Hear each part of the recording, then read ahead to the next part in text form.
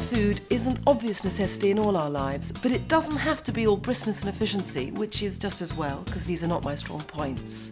The idea here, for me, is food that I love eating, but that doesn't give me a nervous breakdown to cook. I mean, for example, a stir-fry takes hardly any time to cook, but the preparation can seem endless. What I'm after is minimum effort for maximum pleasure in both the cooking and the eating.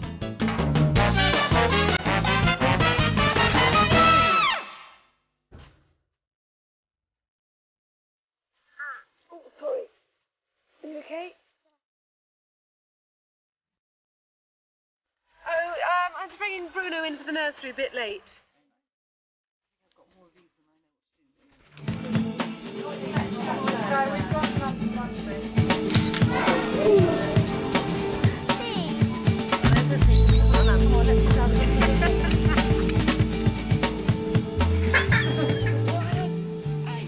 It's hard to think of food that's faster to cook than pasta, and my lemon linguine is incredibly fast.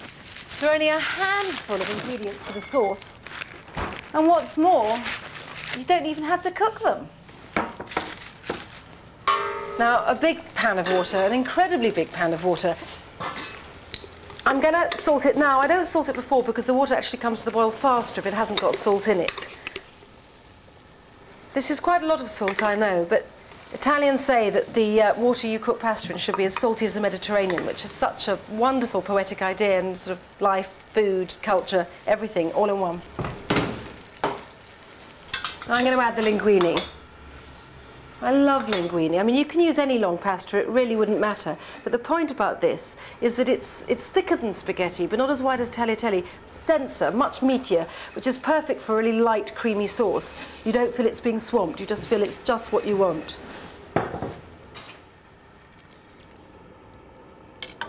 Well, the water's come straight back to the boil, so the sauce. Eggs, butter, cheese, cream, lemons. Perfect. Very simple, no cooking. Now, I don't want the whites of these, but I find it much easier just to separate the eggs, cradling them from one hand to the other, rather than in the shell, which most people do, because then I just pierce at the yolk. If you're squeamish, I wouldn't advise it, but if you're not, I'm not, then it's fine. Other wonderful feeling as it goes through your fingers. The reason I'm beating it like this is because I really want it to get a bit sort of frothier and richer and all to bring out this, to emulsify almost, I suppose, like I was making mayonnaise. But it's nothing as complicated as that. And to aid this, some cheese.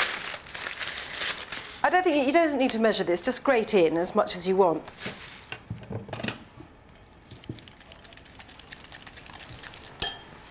Cream. Now, I'm not adding too much. Just enough to make the sauce kind of swathe the pasta rather than drown it. It's rich, but it's delicate, which is the best combination. Now, my favourite bit, the lemon. I love the way when you zest lemons, you can smell it as you do it. I use a lot of the zest because I think that's the best part of the flavour, better even than the juice. Now, again, really add as much or as little lemon juice as you like. I think just half a lemon is fine. I sometimes do put a whole lemon in, but, you know, these are quite large lemons, and anyway, taste it, you know, and if you want more lemon, add more lemon. And if you've over-lemoned, just add a bit more cheese and a bit more cream. So fragrant, so comforting.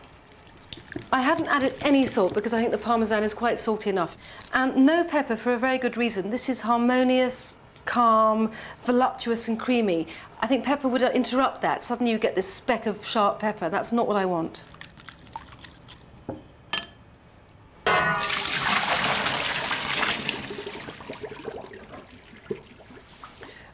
So I've drained it.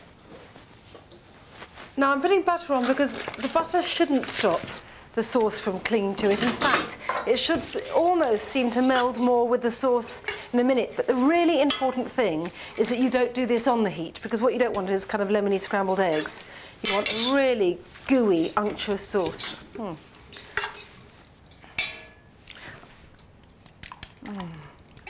I'm leaving some sauce back because I want to pour some on once it's in the bowl.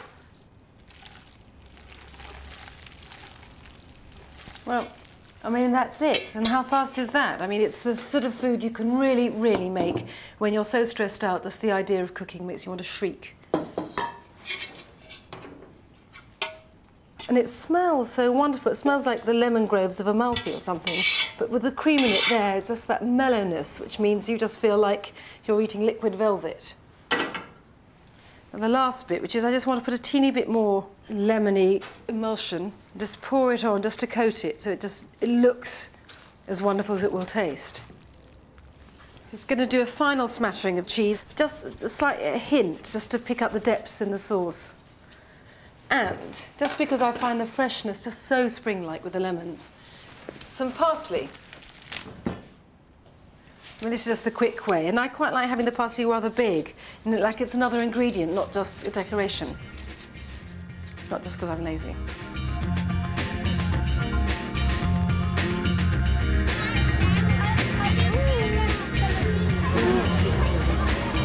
was corns and then the broccoli. All right.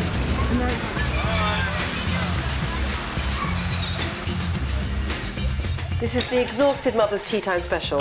Jar of tomato sauce, water, and rice. And what this makes is a really lovely thick tomato and rice soup. Takes 10 minutes if you use basmati, and you don't do anything. That's me.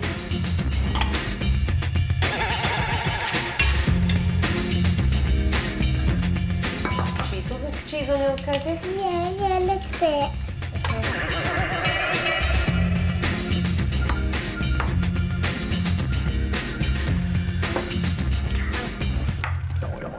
Got all the cheese in it. When I'm really pressed for time, it's the shopping I just can't cope with. So I fill up my deep freeze with all the regular building blocks for my favourite fast food recipes. Bacon, which I freeze in pairs because it makes the defrosting very, very quick.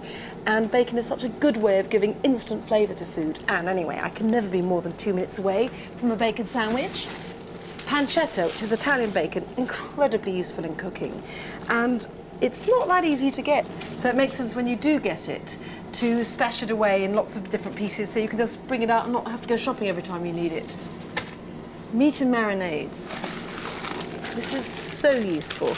If you marinade meat before you freeze it, it will start marinating really well when you stick it in the deep freeze, and then it seems to kind of doubly tenderize it as it's thawing. This is beef in chili and soy, and chicken with lemon and garlic, I think, and olive oil. So you take it out in the morning, you get back in the evening, and your meat is both thawed and beautifully tender. Peas, how could I leave this out? This is such a useful ingredient. I don't mean just like, you know, making peas, we all know about making peas, but as an ingredient in cooking, you can use it in so many ways. But for me, most importantly, it's my upmarket mushy peas. And with my mushy peas, it has to be salmon fillets fried with bacon. I love all fish with bacon fat. Just think it just gives something. Maybe it's the hint of the far-off sea. Although where salmon comes from, I suspect is not the sea, but then I'm a city girl. I'm not expected to know these things. My skill lies in eating. And of course, the longer it cooks, this bacon, the more those wonderful sort of salt, sweety juices will go into the fat and give off fat, which is why I've used streaky bacon, not bat bacon. Now, this bacon is really crisp now, which is just how I want it, so that it's almost crunchy against that oily softness of the fish. And again, a contrast with the sweet, almost moussiness of my mushy peas. What I've got in here are some garlic cloves. And the benefit of putting them in the water to start off with, before I even cook the peas, is one, it cuts the sharpness of the garlic, making it sweet and mellow, and skins come off much more easily than if you were just peeling them from scratch. So the idea, take the skins off, plonk them back in, throw in the peas, and just cook them for a few minutes, 3 minutes or so, and then the peas are ready, and then blitz them all.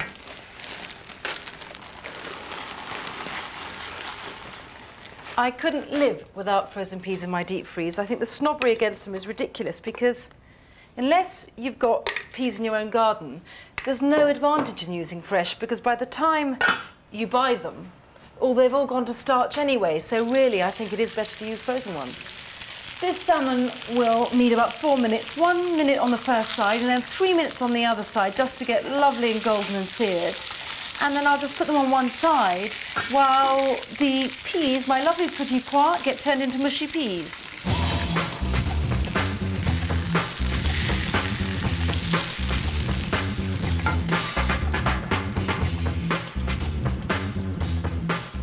Heaven on the plate, that's the idea.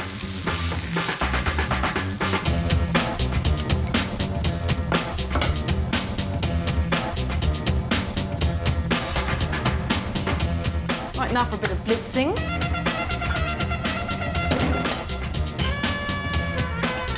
By Jean-Paul Gaultier.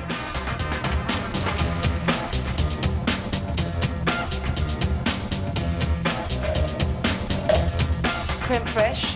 Don't have to use creme fraiche, but I like the slight sourness because peas are very, very sweet. Butter, yum. Pepper. Salt. Not much, I might add more if I need it later. We're off.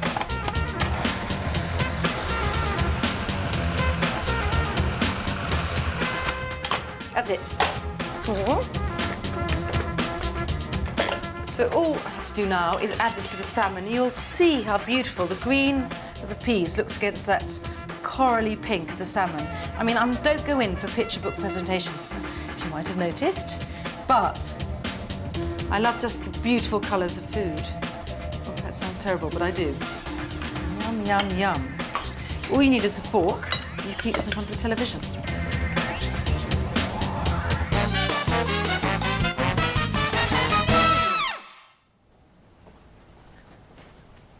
I think of my store cupboard really as a kind of working partner to my deep freeze, by which I mean I keep things in here that save me from having to go shopping if friends are coming around for supper midweek. Now, 3 ideas for really fast improvised puddings. You keep a tub of vanilla ice cream in your deep freeze, sultanas in rum. They're so good, and you can imagine how easy these are to make. And I speak as someone who loathes bought rum and raisin ice cream, so when I say these are delicious, you've got to believe me. Stem ginger. I kind of love this stuff. Something very evocative about it. You eat vanilla ice cream with this, you feel like you're having something off the pudding trolley from some provincial 1950s seaside hotel, only it's better. And my favourite. This is coffee. So what you do is you make a really strong mug of coffee. You have your bowl full of vanilla ice cream, cold, cold, cold, and you pour over a cup of hot espresso. And this makes what the Italians call affogato, which means drowned. So good. And, I mean, could it be easier? Can you just put the bottom one on top for me a minute?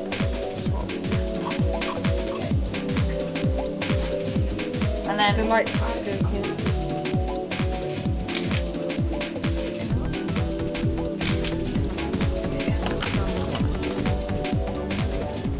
God, you've got a really wide hole sieve. Oh, I apologise.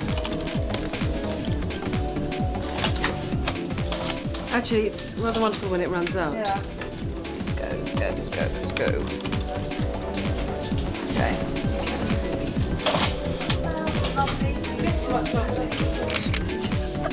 Sorry, I feel like I'm in one of those really awful, bad English porn films of the 70s. Actually, it's very nice.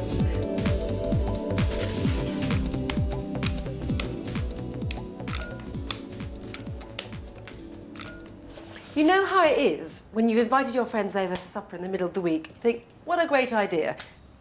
And then, as the day dawns, you really begin to panic and how you're going to do the shopping, cooking, the lot.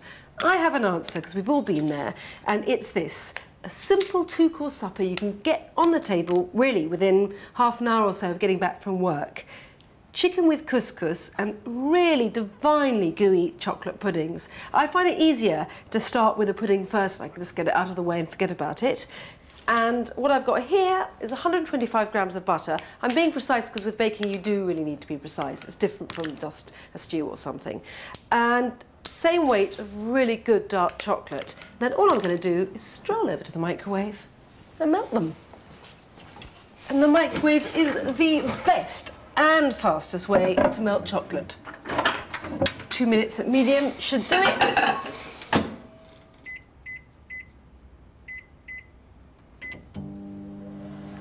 That's it. While the chocolate and butter are melting, I'm going to add 3/4 cup of sugar to 3 eggs I've already stuck in here. And 3 tablespoonfuls of flour. 1, 2, 3. And just stir this to all the ingredients are combined, and that's all.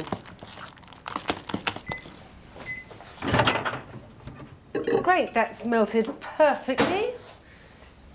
All I'm going to do is add the egg mixture to the chocolate mixture.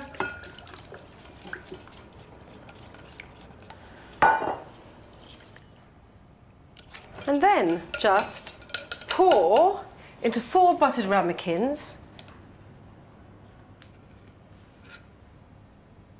It just needs 10 minutes in a hot oven to cook, so I'm not going to put it in the oven until we've more or less finished eating the chicken, which is just so easy. Stash these away until you need them. And then on with the main course, griddled chicken with herb spike yoghurt and couscous. Chicken portions can be a bit tough unless you marinate them, and the lemon is particularly good because the acidity breaks down some of the fibres of the meat. Just a bit of oil. And my favourite bit, just squish it round in here and really kind of bash it round. And this, get rid of the day's stresses. It's better to do that before your guests come. And that's it. You know, 5 minutes will do, 10 minutes is better, but either.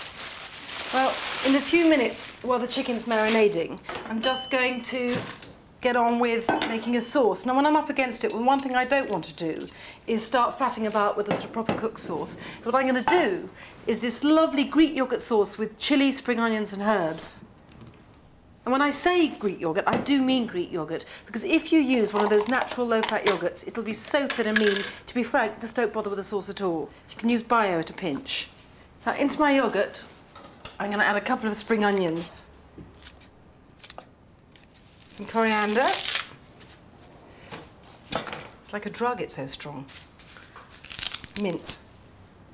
And I'm just going to chop the herbs, and I'm using my mezzaluna, so named because it's the Italian word for half moon, and this blade is, broadly speaking, a half moon shape, and I love this.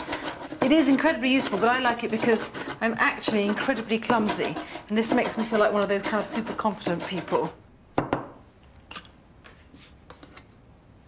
And a couple of cloves of garlic.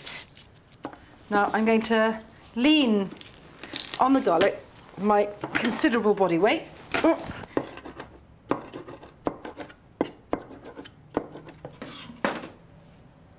Now, chilli.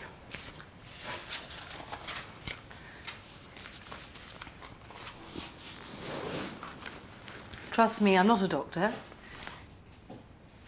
The reason I'm wearing these for my de-seeding operation is because it's the best way, if unglamorous, I can think of stopping myself burning my face or my eyes later. I am now showering the whole of the kitchen with seeds. Luckily I don't have a dog. Actually, I do have a dog. Dog's away, though.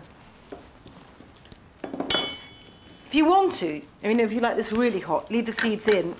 But I think only do that if you're dining with someone you're intimate with. And now I'm going to disrobe, de-rubber, and just fold everything in. So that's it, more or less. Let me just... Lovely. Now the chicken's had its 10 minutes marinating. And I'm just going to whack it on this grill. No oil, because there's oil in the meat, of course. Luckily, I might be able to squeeze this one here. Yep. So now, while the chicken's cooking, really 5 minutes aside or so, I am going to get on with the couscous, which is so much simpler than you might think. No steaming involved. I'm just going to pour out about, I don't know, ½ litre of water, just hot from the kettle. And then some chicken stock. You can use cubes, but I love this liquid stuff because it melts down very quickly and it tastes fab. This is so simple. You shake out some couscous, which may not look like a lot, but couscous swells, and that's really the wonder of it. Some chickpeas. I just drained the water out over the sink. And then just pour over this. Oh, perfect. I mean, cover the couscous by about 2 to 3 centimetres, inch in old money. I'm just going to put this glass on top of that, and frankly, that's all I'm going to do. Hello. Hello. Nice to see you. Lovely to see you. Do we need?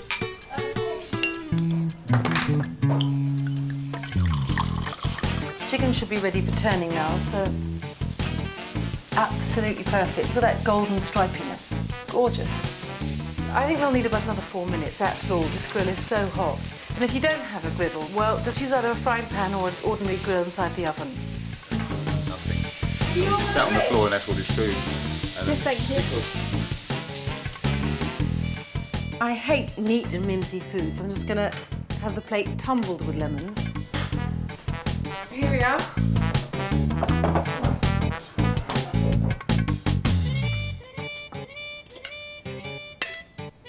Just a bit of paprika, or a lot of paprika. You've got one. Oh. How many dishes do you normally do at once? Do you remember that place called the Elizabeth? Sorry, it's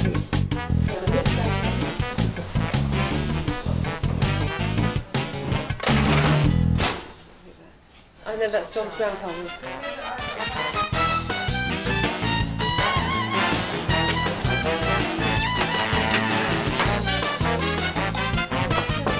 Yeah, I think it's better with creme fraiche because it's not mostly sour.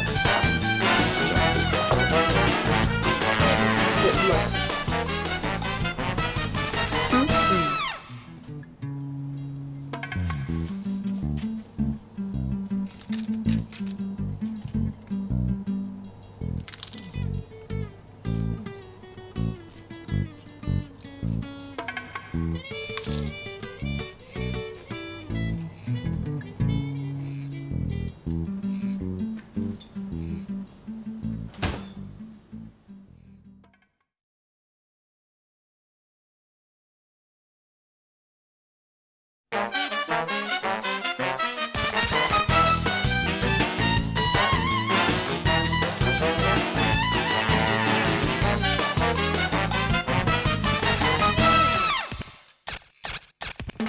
Home-cooked food should be relaxed and casual.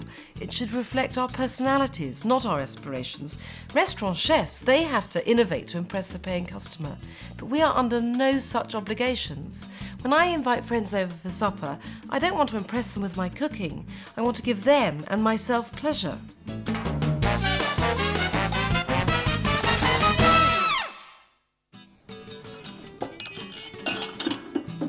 When you ask people over to eat, you're not inviting them to some grand ambassadorial event. It's just your kitchen, your friends. I know it can be stressful. I once went to a dinner party given by a friend of mine. Really lovely food. But as the evening progressed, she got more and more hysterical. You know, more and more delicious courses, more and more hysteria. By the time the pudding came, you know, we could hear her sobbing uncontrollably from the kitchen.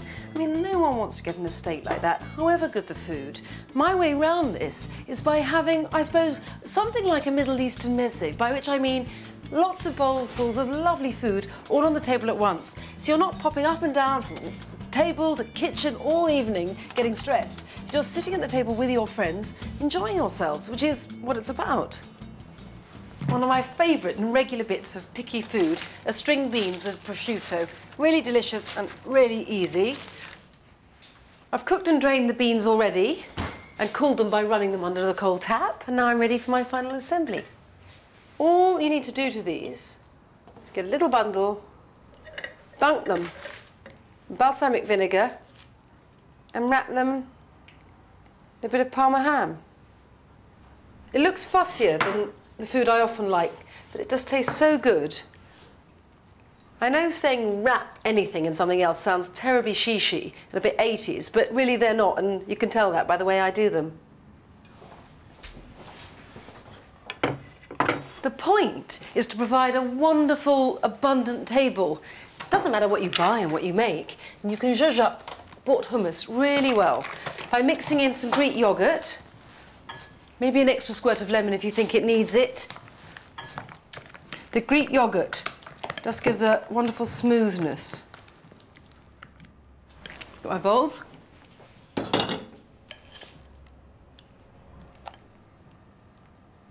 Now, some olive oil.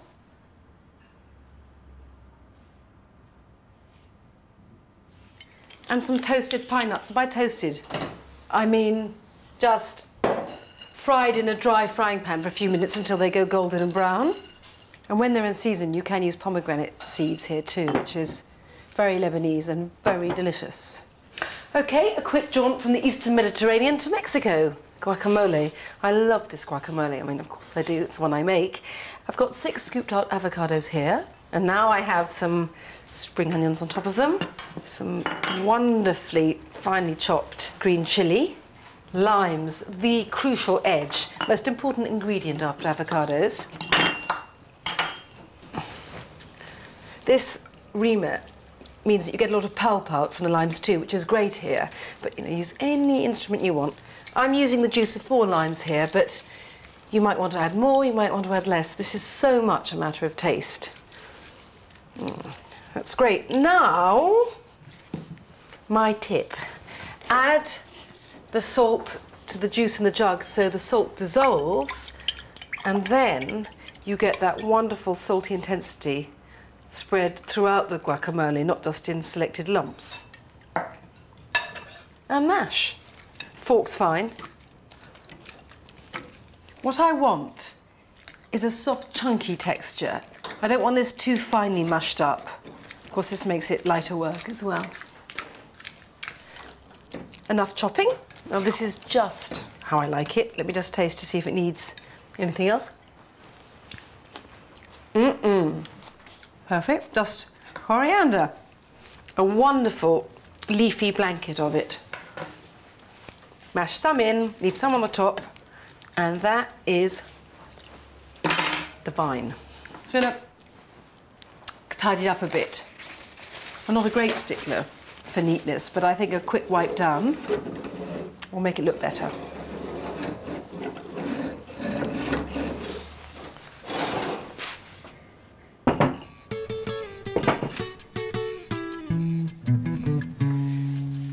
Salads are the only foodstuff I'm a purist about. It has to be a green salad or a red salad. I eat tomatoes. This, you can see, is a green salad.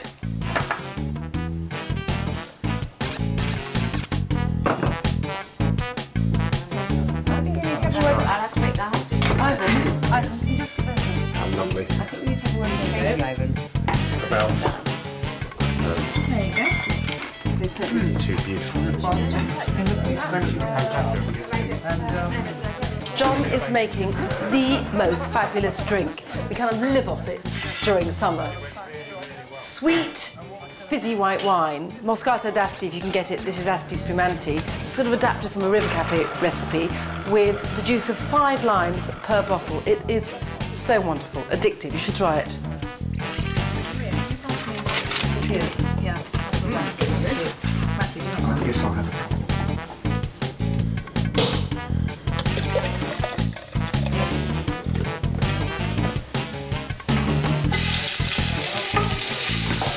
This is a really last-minute dish, but it's incredibly easy and incredibly quick. Tiger prawns with garlic and chilli. Just warming, sizzling the garlic and chilli. And then tossing in these prawns and just watch as they turn pink.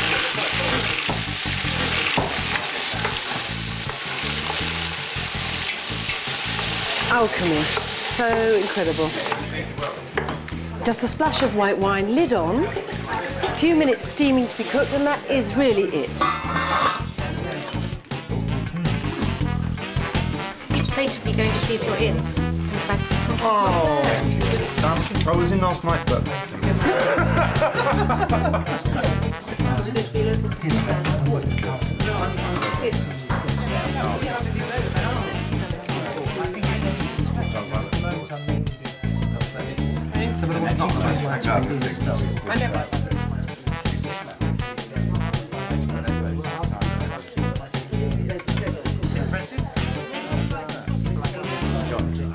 through the window because I'm able to see it. Here you are. Fantastic. Do you want me to cut? Actually, there's some nice juice here. Here's, yeah. I make them sometimes, but they're quite thick on these. Yeah, as I do. Well, cheers, Nigella. Thank you very much. Coming.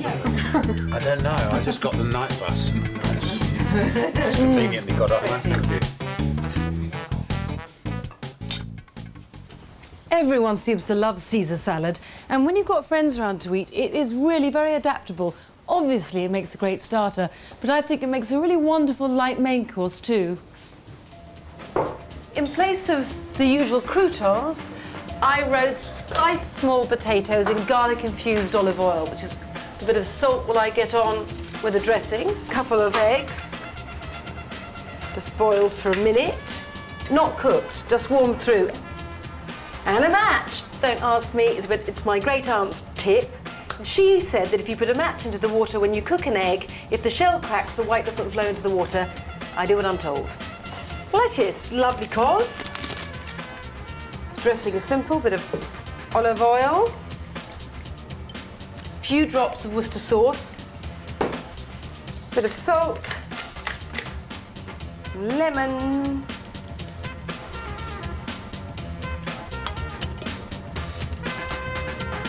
I like this bit.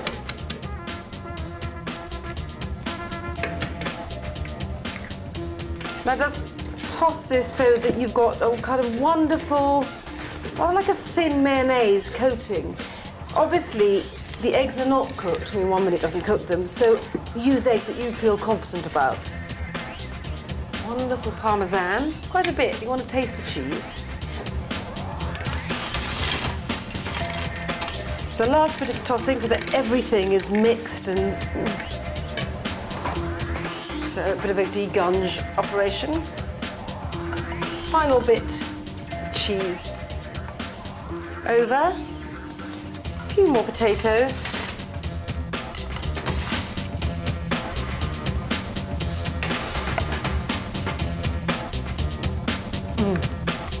I do love this.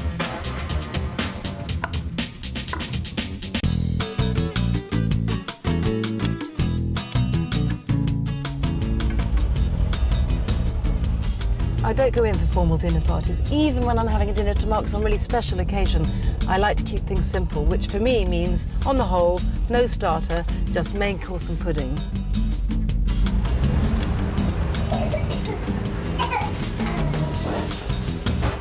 Hello. I need a line of pork. Bye, see you.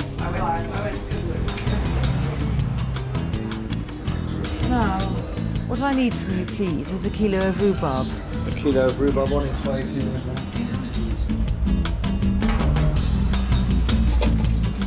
Anything else you're after today, Nigella? I don't think so. I mean, I know there will be something that I don't know I've forgotten, but I'll have to come back. Well, we're here till 6:30.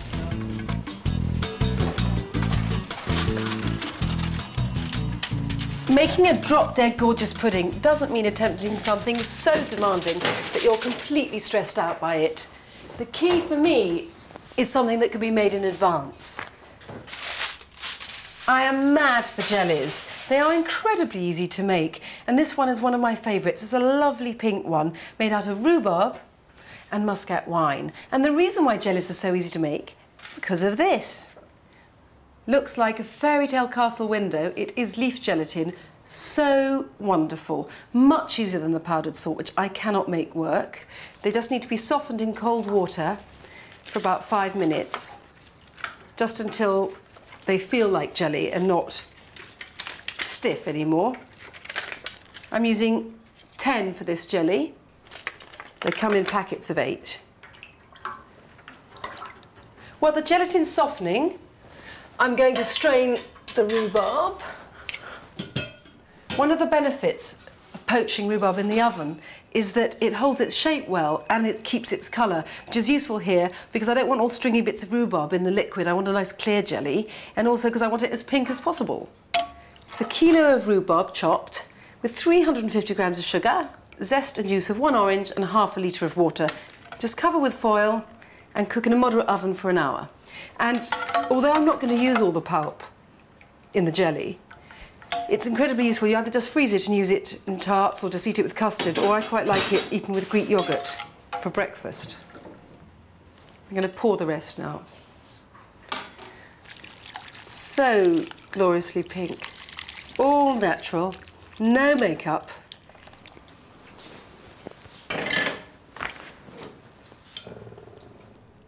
I'm trying to shake out the maximum amount of juice, but I don't want to push it because then it'll make the jelly cloudy later. I want it jewel bright.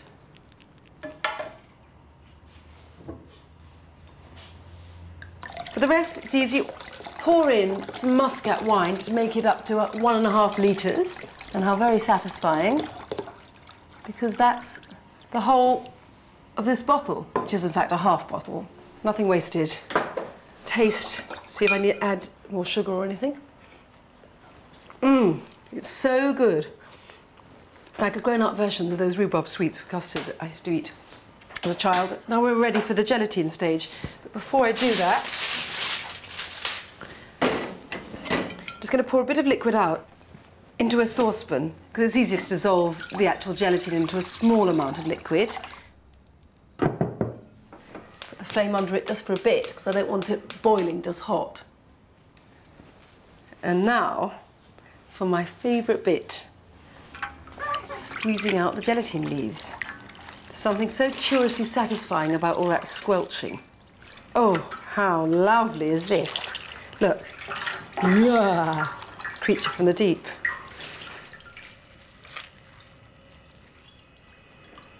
Right, that's hot enough. So I'm just going to... Oh, lovely. And it's dissolved. The reason I turn the flame off first is that if jelly boils, it goes stringy. A proper jelly needs a proper mould, one with lovely crenellations or castles, something bulging and old-fashioned. You need to oil it first. I know, vegetable oil, almond oil, nothing that will interfere with the taste of the jelly. Just wipe it around with a bit of kitchen towel. If your jelly mould has got a lid, but not all do, remember to oil the lid as well. Just leave to cool slightly before chilling in the fridge. I like to leave a jelly for at least 6 hours, but mostly I just do it the day before, like today.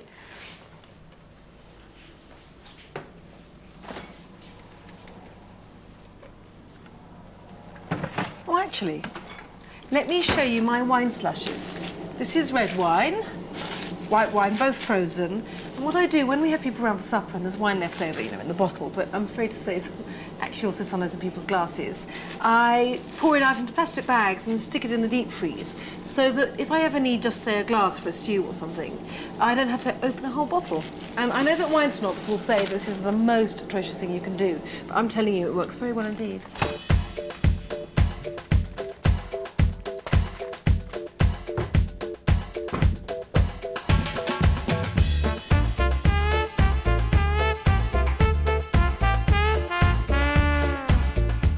Having a dinner party doesn't mean to say you have to start swinging from the chandelier, culinarily speaking. One of my celebratory regulars is loin of pork with bay leaves. It's simple, but it's elegant. And when it's finished cooking and it's carved and it's laid out to cover a huge plate, circled with bay leaves, it looks so wonderful and welcoming and abundant. And that's what I always want from food. What I'm really thinking about here is maximum flavour for minimum effort, useful when you're cooking for a lot of people, which is why I'm not even bothering to peel this onion, just slicing it. It's true, the skin will give a lovely golden colour to the gravy later. The real reason I'm not peeling it is just out of laziness rather than to use it as a dye. This is going to go into the pan, but first some lovely garlic infused olive oil. You can use ordinary olive oil with garlic, but this is quicker and it means you don't get any burnt shards of garlic later. Now the onion, my floor of flavour and floor for the pork. On top of that, bay leaves. Lovely fresh bay leaves. Use dried if you can't get fresh. And then this wonderful loin of pork on its little flavour platform. I asked the butcher to give me the bones he'd taken out, and I'm plonking them here because they will give such a wonderful porky flavour to the gravy, and also because I do like to make sure I get my cook's treat. Now the rub, which I love, and it's just more garlic-infused olive oil, peppercorns, and some dried bay leaves, just simply because it's easier to sort of crunch them down. Final touch, some salt, nice coarse salt, beautiful. And that's it, just in a moderately hot oven for about just under 2 hours. An hour and 3/4 is when I'll look at it.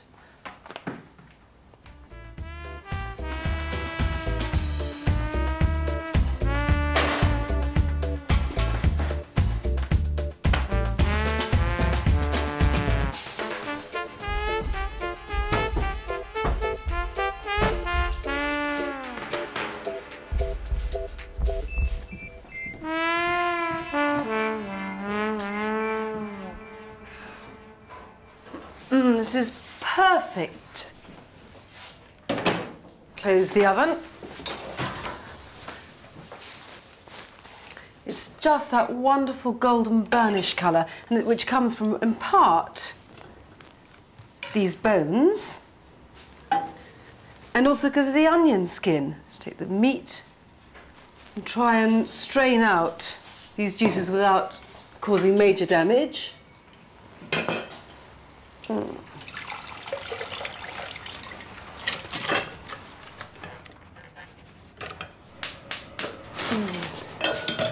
Get every last bit of juice out of the onions.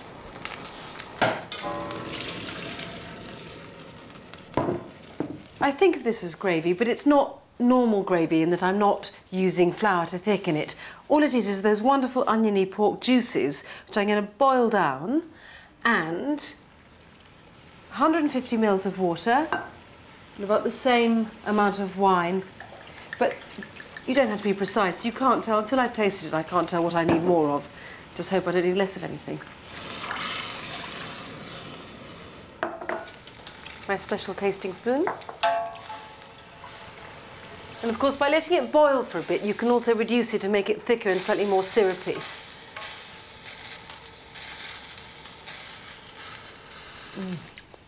Just while I'm waiting for the juices to reduce a bit more, a really spectacularly good part of the whole exercise. My spare ribs. Very delicious. Now for my salad. Parsley is the first and major ingredient, and I'm not using the parsley as a herb, but as the main ingredient. You know, I want bulk. Right. Perfect. Second ingredient, red onion. Easiest way to peel that, just take the ends off.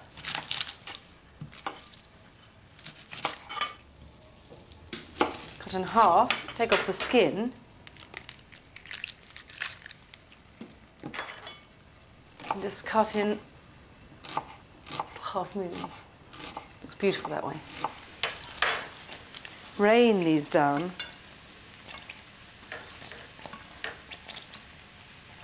And my third ingredient, capers, really balance these two incredibly well. These have been packed in salt, which does make them really too salty, so I've been soaking them in water.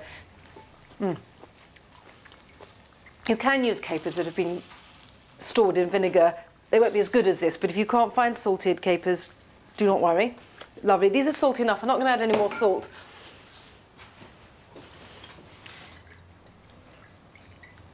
Olive oil. Lemon. Not much lemon.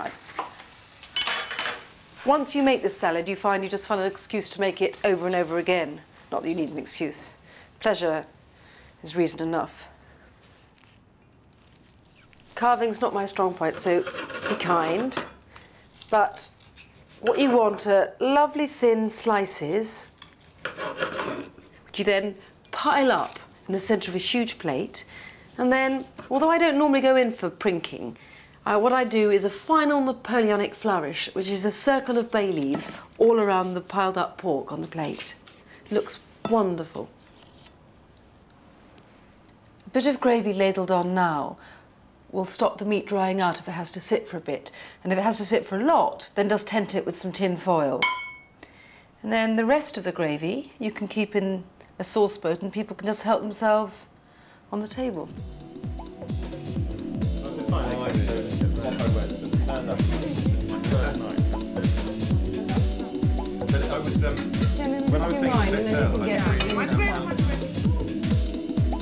Dribbling.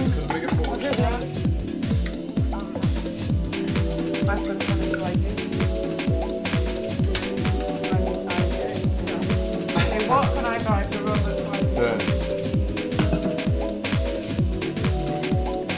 Bit.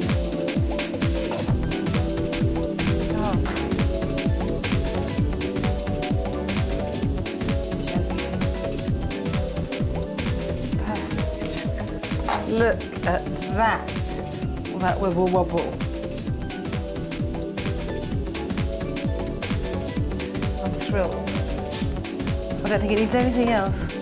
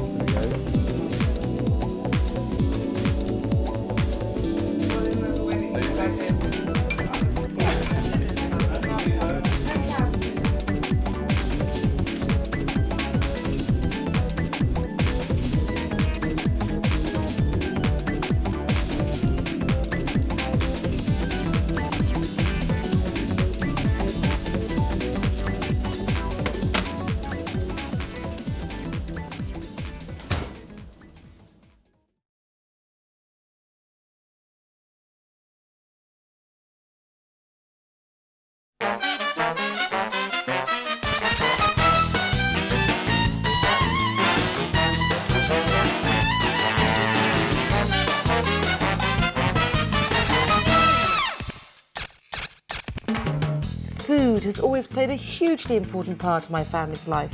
If we're not eating it, then we're talking about it. And that goes for my extended family of friends too. But then, food always has to be more than just fuel. It's what brings our memories together. And family food is comfort food. And we all have certain things that, you know, when you eat them, you feel instantly better.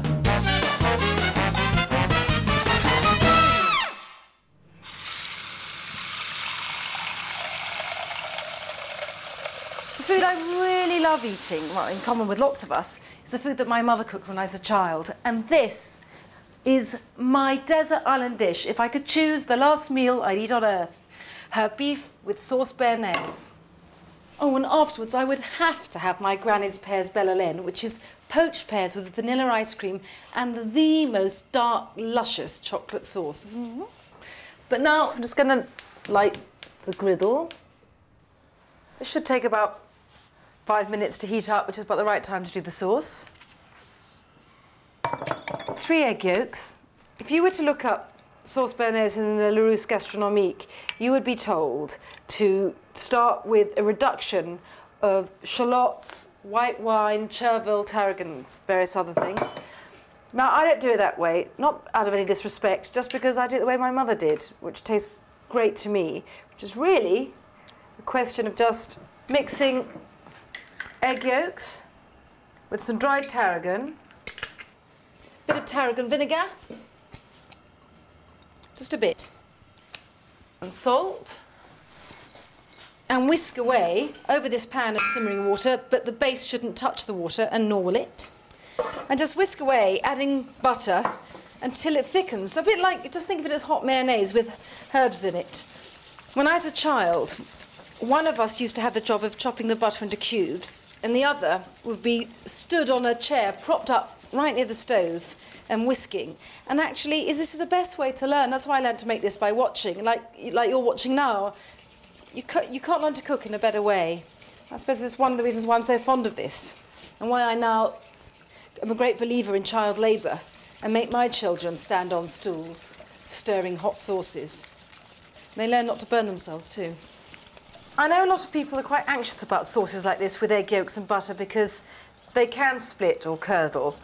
But that's why I dredged on my pan full of cold water, because if it does get overheated, if the sauce looks like it's curdling, well, all I'm going to do is just lift up this pan, plunge it there so the temperature immediately drops, whisk like crazy, and then it should see off any problem. And I'm not saying that will happen or that you should worry, but I really think in life, if you prepare for the worst, then it may not happen. It pays to be patient because you just want to add another cube as one melts. Because if you go slowly, the sauce will thicken wonderfully, just like when you make mayonnaise, you add the oil slowly. And if you're doing one huge heap, you'll just find it difficult to keep the heat up. Just a bit more butter. And as you get a good solid lump of sauce, then you can start adding more butter in at one time. So all my butter's absorbed, and just time for a lovely bit of lemon just to sharpen it up. Just do it by eye and then by taste. Well, that's that done for now. All I'm going to do at the end is add some freshly chopped tarragon just to spruce it up, but for now I'll leave it and get on with the beef. This is a cut I really like. What it is, it's an inch thick along the whole of the top rump, and you cook it like a steak, but then afterwards slice it really thinly on a diagonal like that, which makes it taste so succulent and actually makes it go a lot further, so that's great. One of the rules about griddling is oil the meat and not the griddle, because if you oil the griddle, it'll just smoke like hell. I'm not saying it won't, but here goes.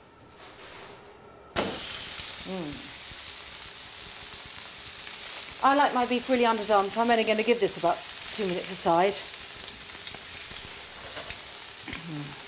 I love a bit of tong action. Now, if you haven't got a griddle, do not worry. You can use a domestic grill if it's hot enough. You can use a frying pan. You can use the oven, just remembering, cook this as a steak. I look at it from its thickness, don't weigh it. I think it's going to be ready to turn now. Wow, it looks wonderful. All tiger striped. Yum, yum. Then another few minutes and that'll be perfect. And that's it, really. Not too much work for the most fantastic meal. Well, this looks ready for me, so I'm just going to let it rest for a while on my board. Turn this off. With salt, meat should be salty. Now, the reason why you leave meat to rest is that when it's hot and on a pan, all its juices near the outside, so if you just cut through it, the juice will just run out and all the flavour with it. Whereas if you let it sit just for a few minutes, the juices go all the way through the centre, making the whole cut really succulent and delicious. So I've got to add some tarragon to my sauce.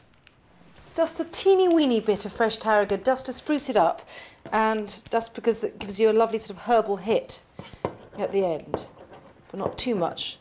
You'll feel you're in the middle of some new mown hay. That's enough. Yum, yum, yum.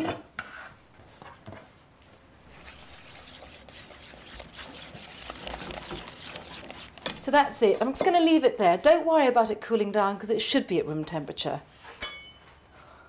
The beef. I wanted to show you one thing, is that I like my beef really underdone, and you can tell how well beef is cooked without stabbing it, simply because if you press it and it feels really soft and sort of yielding, that means it's underdone. If it's a teeny bit bouncy, it means it's medium, and you don't need to tell me if it's hard. It's well done. So this feels lovely and soft and buttery, and I'm going to start slicing into it diagonally across. I am the world's worst carver, which is probably one of the reasons why I like this cut.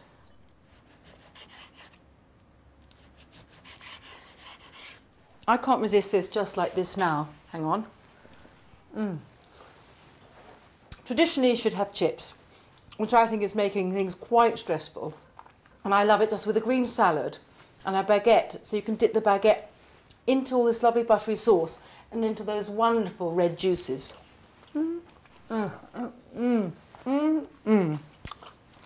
think my mummy would be proud of me. My granny's pears Bella Len. Poached pears, vanilla ice cream and hot, thick, dark chocolate sauce. The pears just peeled, halved and cored, and they're just poached in a vanilla syrup.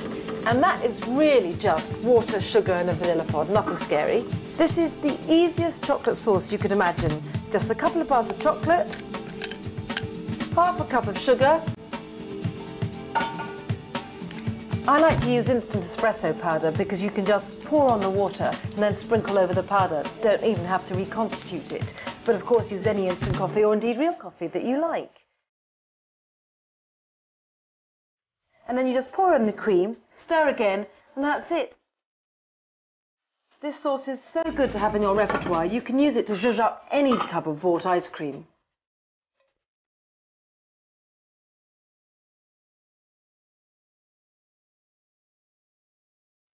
And right at the end, if you sprinkle over some finely chopped pistachios, it adds colour and wonderful crunch.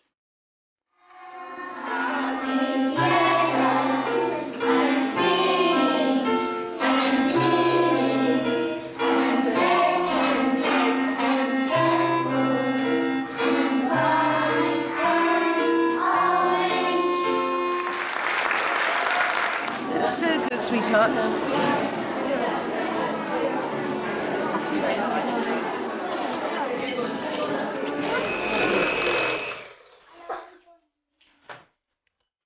This is Marmite and butter blended together. This is how I make Marmite sandwiches.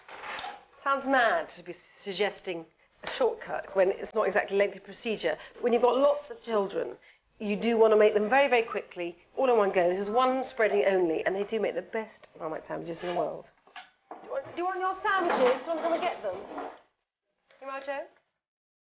It's Mama, he thinks it's peanut. I know, it looks like peanut butter. Have these, I'll make some more.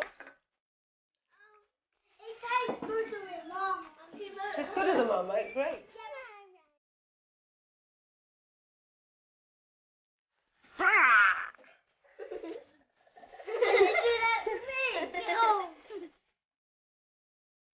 Not all the influences on the food I cook come from my family.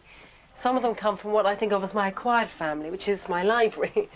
And I am a complete food book junkie. I mean, every single book in this room, and there are plenty on the floor, are food books. I mean, some of them I've just picked up out of a sort of obsessiveness, but some of them have played an enormous part of my life. I mean, this book, you can see just from the cracks in the spine how much it's been read. And Anna Del Conte, who's written it, is, I'd say, sort of the greatest maternal influence on my life in the kitchen, you know, after my mother. And another woman, too, has played that sort of role that I feel very moved and influenced by her writing, and that's Claudia Roden. And this book has a recipe in it, which I cook so often, and it's for tagliatelle with chicken. It's from Venice. And I've cooked it so often in the few years since this book came out that I now feel, you know, did I actually eat this in my childhood? You know, surely I couldn't just have been eating it for the last few years. Oh, perfect. Couldn't be simpler either. This roast chicken is to go with tagliatelle, and I'm going to make a sauce out of the lovely juices. What I'm just going to do is rather fabulously prong this beast and get rid of it for a while to get a bit cooler. I have to train myself to use oven gloves because I'm covered in burns. Pour these wonderful brown juices from the chicken, which is really just a bit of olive oil.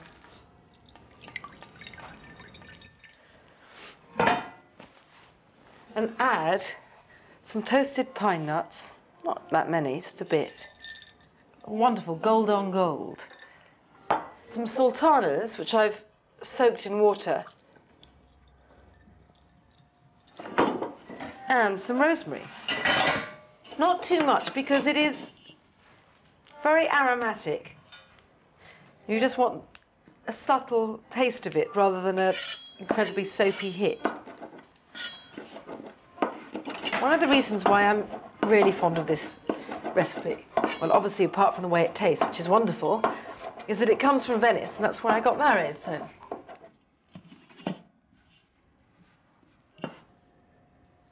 Now, chicken. Time for a bit of dismembering and surgery. Nothing I like more. I've got hands like asbestos, but you can use a knife and fork if you want, or just leave it to get a bit cooler. But I like pulling it apart with my bare hands. I'm doing this like this because I want nice rough chunks, nothing neat and elegantly sliced. You're going to have to be patient with me. This is going to take some time. I want the whole of this chicken, including the skin.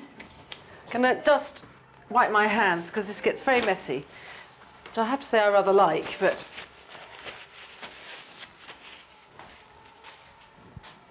now tagliatelle.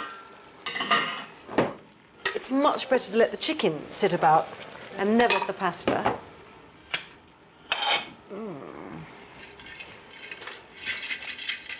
That's it. Come on, babies.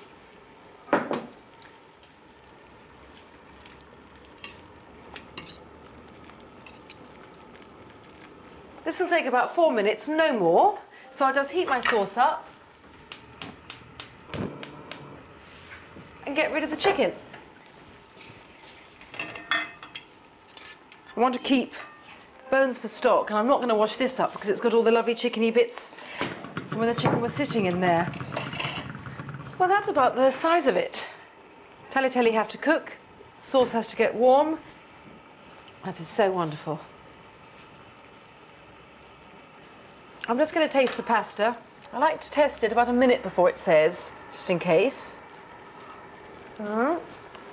Just as well, because it's perfect. So now, I'm going to throw cold water over it. This brings down the temperature straight away, and then delicate pasta like this won't get overcooked. Great, now I'm going to move fast before this goes claggy.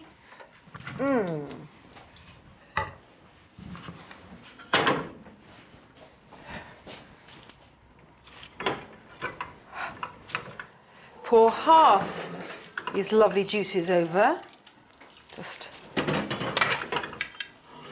The Italians never use as much sauce as we do. You just have to be a bit more patient as you toss it through. Coming over with my meat. Oh,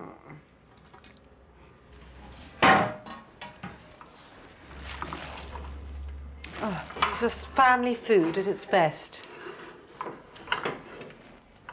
And now the last half of the chicken juices.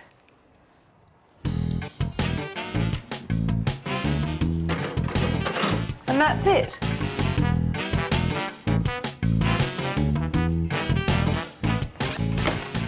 I'm going to freeze this chicken carcass, and even though you can't make any stock just with one carcass, I like to freeze them as I go along and build up a supply till I've got enough. And to that end, if I'm at a friend's house and we're having roast chicken for lunch, I just ask them if I can hit the carcass back home with me, and I stash it in my deep freeze at home, and then I'm a bit nearer to having enough for stock.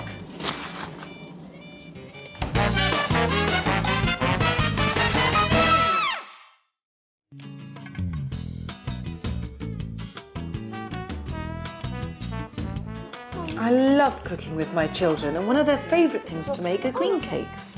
A mix of broccoli, peas and cold potatoes, all mashed up and bound with an egg. Yeah, Daddy, clever. Very good, Mimi. No, sweetheart, that's the rind, so we just want you to put this bit like that. Don't put your fingers underneath it, it's sharp. Salmon. Where's What? the salmon? What's salmon? Yeah. There we are.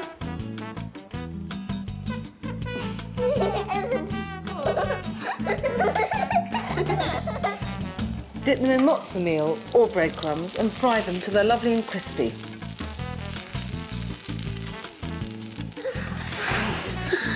It's a great way, I've found, to get children to eat vegetables. Not that I'm promising anything.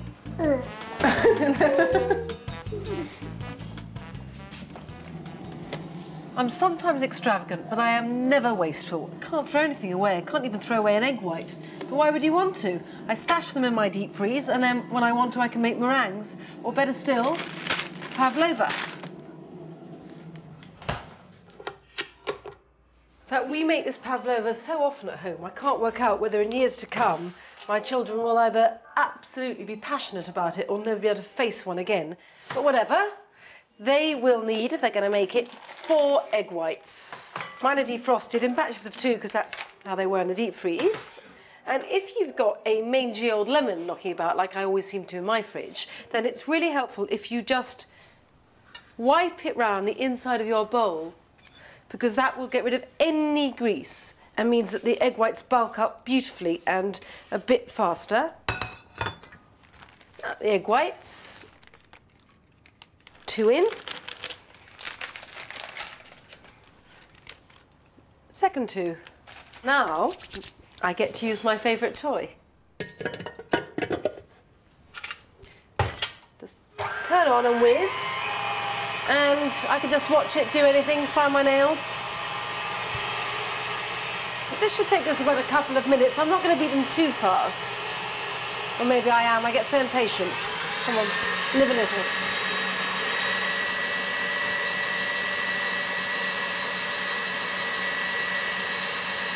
What I'm looking for the egg whites to be holding firm peaks, not stiffly whipped, just at that smooth, firm peak stage, which looks about.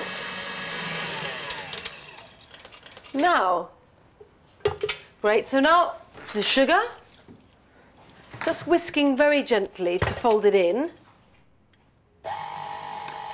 For each egg white, you need 4 tablespoons of sugar. A tablespoonful is a precise measurement in cooking. It's 15 mils, or if it helps, think of 15 mils as 3 teaspoons. 3 Calpol spoons.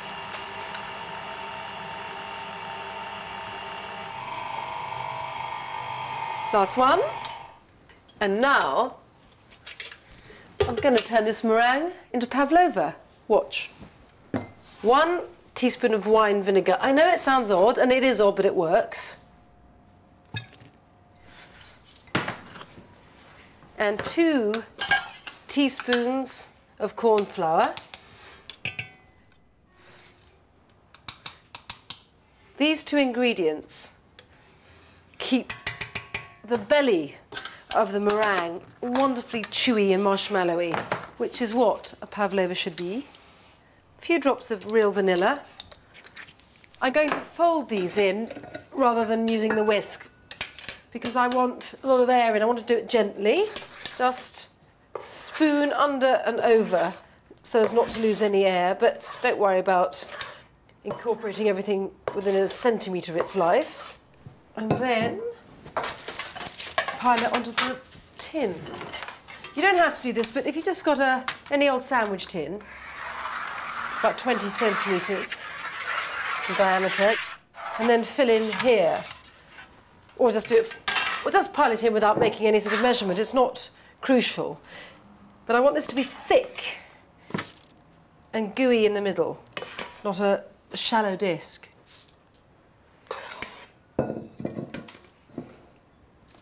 Lovely.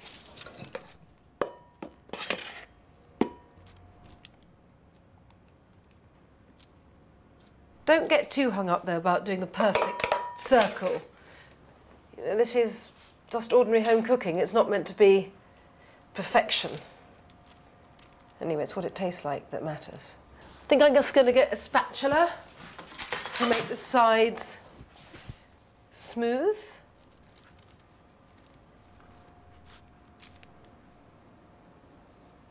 And that's it. To the oven. Hotter oven than you might think for meringue, 180, gas mark 4. But there's a reason. I want the meringue to go in the heat and so crisp up on the outside, but then I'm turning it down to 150, gas mark 2, so that the inside cooks more slowly and stays soft and marshmallowy. The perfect pav. This is not only ready, but completely cold, because I find if you let a meringue cool in the oven gradually, as the oven itself loses temperature, it stays chewy. Now for the unveiling. This is a tip I learnt from Stephanie Alexander, the Australian food writer. It's her family way of doing it. You invert it and put it on your serving dish with the soft bit that's been next to the paper on top, so the cream that's piled all over this melds with all this marshmallowy bit of meringue. And the bottom and sides are crisp. Perfect. I've used the same toy to whisk the cream.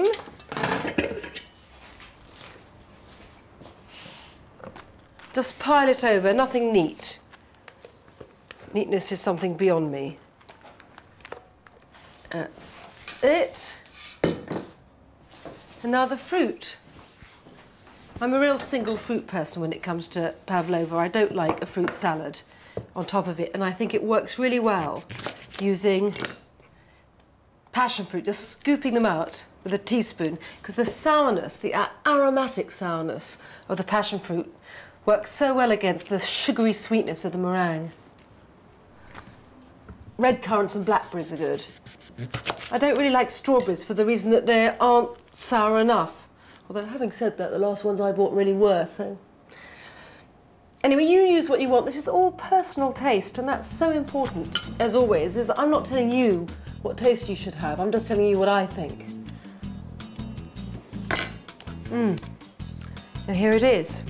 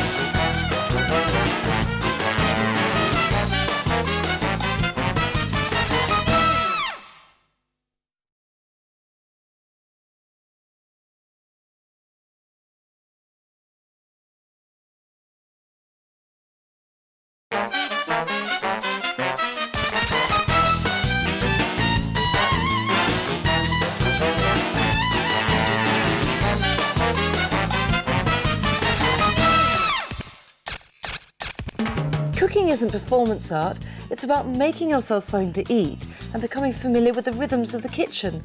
So the more you cook in an everyday kind of a way for yourself or for whoever you live with, the more confident you'll become. And in fact, some food is at its best when cooked small scale, perfect when you're home alone.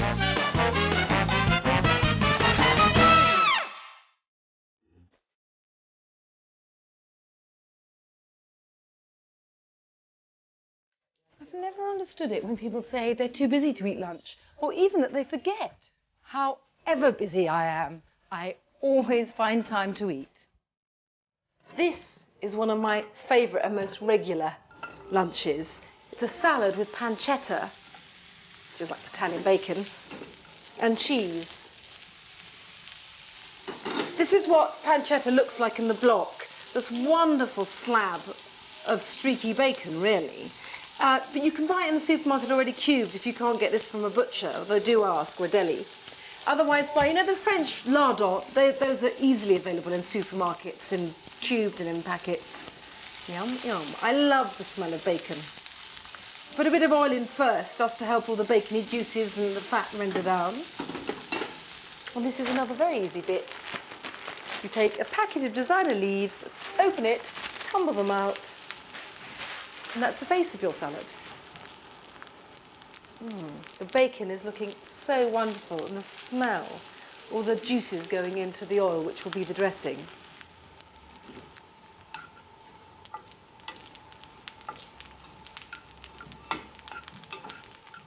Okay, we're ready to roll on this. Turn the heat off. Just lift the bacon bits, the pancetta, onto the salad.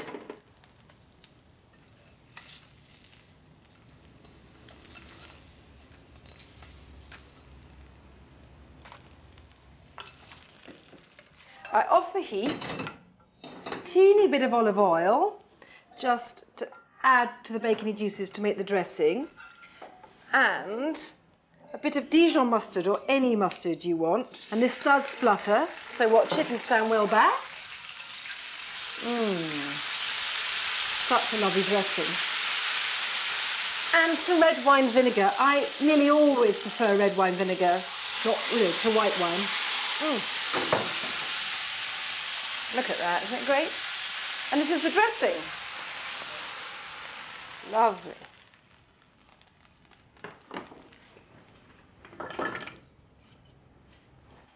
Then just toss to disperse it a bit. Lovely.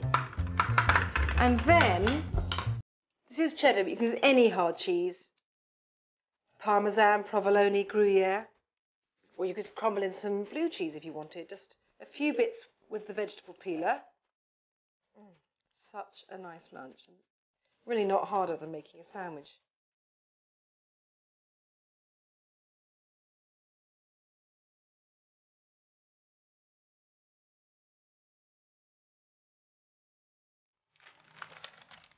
It's surprising how little you have to do to zhuzh up the everyday ingredient and make it sort of special.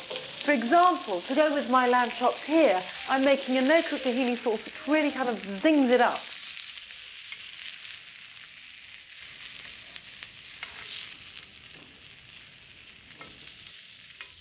I've marinated the chops in here with some onion just roughly sliced. You don't have to go in for any fine chopping. Olive oil, lemon zest and cumin, which has the most wonderful sort of earthy and sharp aroma, more than flavour actually, at the same time, and it just makes these really resonant and rich. Tahini is sesame paste, and it looks a bit like a kind of clay version of peanut butter. It's just 3 gloopy spoonfuls. The garlic clove. I'm grating this, but you can mince it or, put it through a crusher if you want. This is the easiest for washing up. Some lemon, and the lemon really undercuts the sesame paste because it can be very rich like all nuts. And then stir. When you start stirring, when the lemon goes in at first, you will feel that it's all kind of slightly seizing up a bit and getting sort of less velvety rather than more, but that is just what happens, and then it goes back later into a lovely creamy texture. So no panic. Lovely, lovely, lovely, lovely, lovely. And now just thin it with water.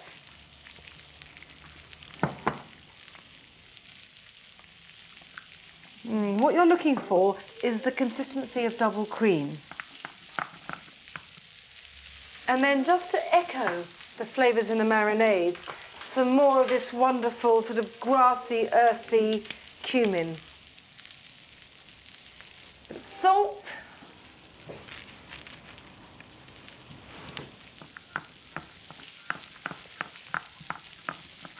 That's the sauce done.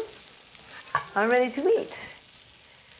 The reason why I turned the chops really quickly when I first put them on and then just left them on that one side was because I wanted the sides seared, but it doesn't really matter which side you're going to cook them on. They're very light and, as you saw, took hardly any time. Spinach I've got here, I cooked earlier and just left to drain on a sieve over a pan because I wanted all the excess juice to run away and because I love spinach at room temperature. I love spinach full stop, actually.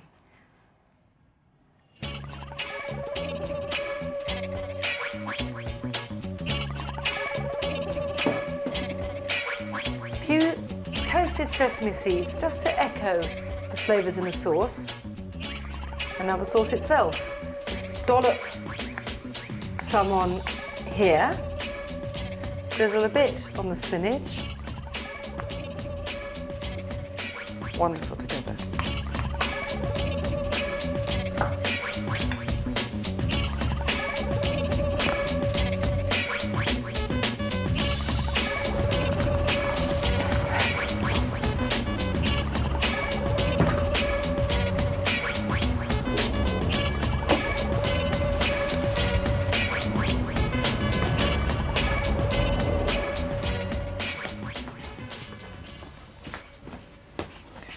I am a bit of a greedy pig, which I know is hardly news, but as a consequence of that, every now and then I have to one does practice a little bit of dietary restraint. And what I do when I'm just cooking for myself particularly is focus on the food of Southeast Asia, because it's food that's naturally low in fat and high in flavour, and that makes your life very much easier. So here is my basic kit. Soy sauce in industrial quantities, fish sauce, sake, rice wine, and dashi, which is, look, isn't that a lovely box? Which is Japanese soup and stock base, and essential for those restorative broths, you know, to make you feel sort of virtuous and light. Only little help I can get. And plum seasoning, which is really a sort of plum vinegar. Really wonderful, it's a deep puce pink and so tangy and great, say, on broccoli or any veg. And I always, when I'm in this sort of mood, keep huge quantities of limes. Now, the only drawback with the limes, great though the juice is for this sort of cooking, is that they go wrinkled and dry after a while. So before that happens, I squeeze the juice and freeze it in bags either like this or more often in ice cube trays. And what I also keep in the deep freeze, this essential ingredient, lime leaves, which you buy frozen, keep frozen, and just snip and put into stocks, soups, anything you need. And what all these ingredients do is give you maximum flavour for minimum calorie intake, and let's be frank, what more does a girl need? Cooking for one or two of you is a really good way of practicing, experimenting, and if you have never cooked shellfish before, you'll be amazed at how easy it is. You need about 500 grams of mussels per person, and I'm just going to leave mine there in the sink of cold water to soak for about 3 minutes while I get on with my flavour base. So, Southeast Asian mussels.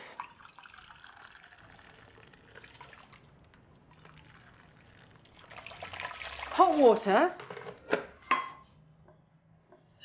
And then chilli finely chopped, and I've de-seeded it so that I have all the warmth but not too much fire. Beautiful little red jewels. You can use green chilli, I just love the look of the red with it. Garlic sliced finely across so you can really chew on the bits of garlic rather than just have it crushed. Likewise the ginger, which is in teeny shreds, and that gives its wonderful kind of heat and that restorative quality to the broth. And shallots, although you could use spring onions if you wanted. And then the lime leaves. I love lime leaves. Wonderful aromatic sour quality. Ah, beautiful. Now, juice of half a lime. There's something about limes, I don't know, that's so kind of refreshingly astringent, and I think more aromatic than lemons. Half should be plenty. Some fish sauce. This is wonderful just for adding a sort of Thai or Asian flavour to food. It's what makes it taste authentic, and you can get it at any supermarket now. Last of all, something I love, sake, which has a kind of resiny, smoky flavour. If you don't get some near you, use dry sherry. That will work too. And as it comes back to the boil, all the flavours will just flow into the water, and then later will merge with the water that the mussels themselves will give off when they're steaming. Heavenly broth, and not 1 ounce of fat in it. Right, so I'm just going to leave the flavours to infuse as long as it takes me to sort through the mussels. And really, you don't need to be at all alarmed about dealing with shellfish. It's so easy to work out which ones are okay and which ones not. If the mussel is closed, then it's fine. If it's open and stays open after you wrap it, then discard it. That's all you have to remember. And actually, you're not likely to find that many mussels that do stay open, simply because mussels that are sold now tend to be already cleaned and sorted through.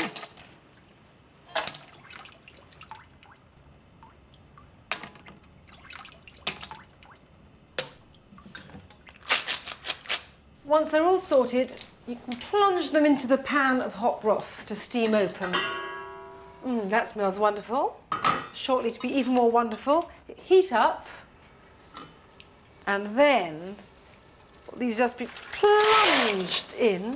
Oh, love that. Lid back on.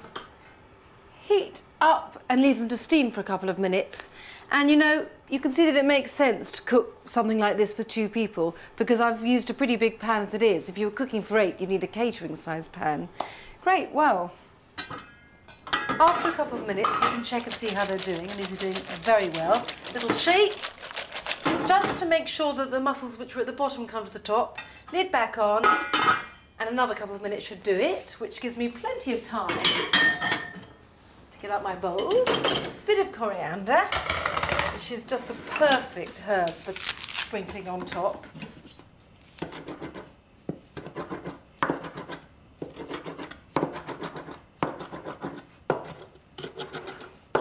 It's putting me in a good mood.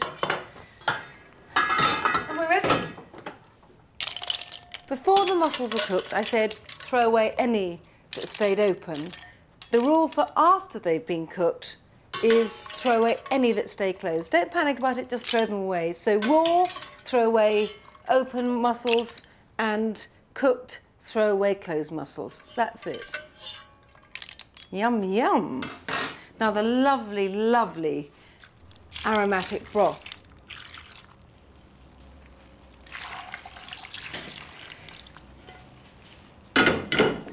And coriander.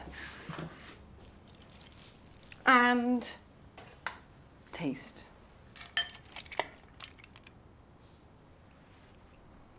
Feel better already.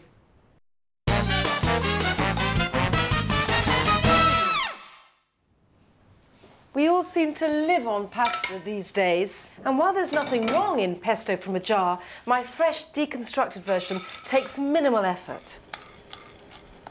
I mean, like these pine nuts, which I'm just pushing around in a dry, hot pan so that they toast and get all sort of golden and aromatic.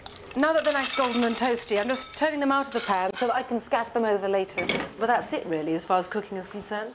I'm going to use some oil that's already been infused with garlic. I don't normally like fancy mess around with food, but actually infused oils are incredibly useful when you're short of time. It just saves you one whole stage.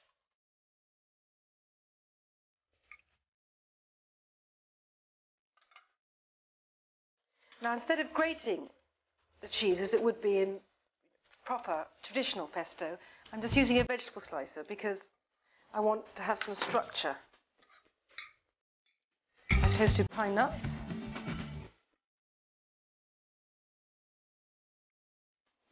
I'm just going to tear some basil over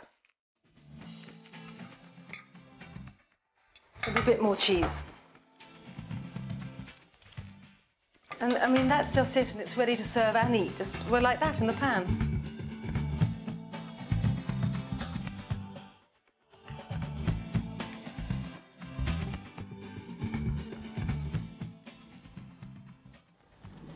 Let me show you some of my buried treasure. And when I say buried, I do mean buried because the state of my deep freeze is pretty appalling. Now, what I keep in here are the sort of foods I love eating when I'm by myself, like stew, which I just look frozen individually in bags, and then I eat it lying on the sofa out of a bowl with a spoon watching TV. My idea of heaven. And what else can I... Oh, corals. I love these. Snip them off the scallops when I'm cooking scallops and then save them for when I'm alone, just fried with butter and garlic and spread on toast. So good. And my real solitary treat, if I can find it, or mainly because no one else wants to eat it with me, pig's ear. Boil, snip it up, and then deep fry it. I love this, my real solitary indulgence. But don't worry, this really is for when I'm by myself and I'm not going to cook it now.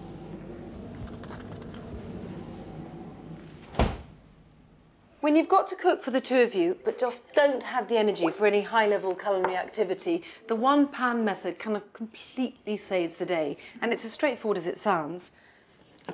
2 portions of chicken, new potatoes quartered, just arrange them around the bits of chicken in the dish. The idea is to cut everything into sizes so that all ingredients cook at the same time. 1 lovely red pepper, quartered, seeded, and then cut those quarters lengthwise in half again, so you've got lovely juicy strips. These go in the pan as well.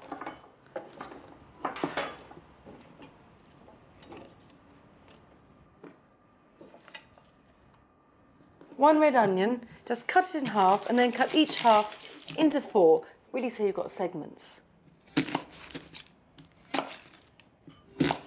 Again, I don't bother to peel. You can use any ingredients you want. These are just the ones that I use most regularly. If you're vegetarian, it'd be lovely, for example, if you just missed out the meat and put some feta in or goat's cheese right at the end. And for 2, I've got 8 cloves of garlic, 'cause I love garlic. They're in their skins. You know, I haven't bothered to peel them, and that means they almost steam inside their skins and go wonderfully sweet. Some oil over. Just olive oil, not extra virgin. And sprinkle thyme all over. It's such a wonderful herb with chicken and indeed with vegetables. And that is it. And all I need to do now is put this in a hot oven for about an hour.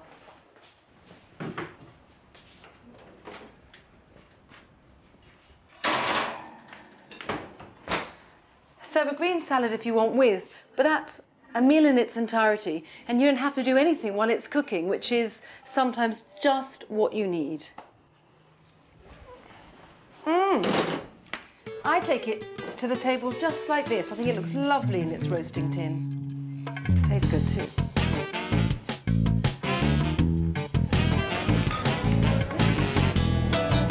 Can I have 250 grams of the raw prawns, please?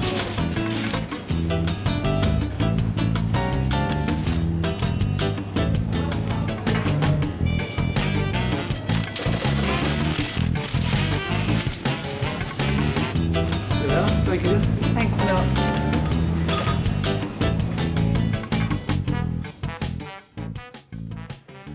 Some food has to be eaten the minute it's cooked. Now I act as if all food has to be eaten the minute it's cooked, but fried food cannot stand around. But if you cook fried food for lots of people, you end up feeling like the kitchen skivvy, getting hotter and hotter as you're doling out food for everyone to eat elsewhere. So I like to make these prawn cakes when I've got a friend coming round, and I have got a friend coming round now. So you can eat them as they should be eaten, hot and straight out of the pan. And the thing about eating these prawn cakes, just the 2 of you as well, is that it feels like a stolen treat, which it is a bit. And for these prawn cakes you need a clove of garlic, a couple of spring onions, just snipping them roughly before they're blitzed.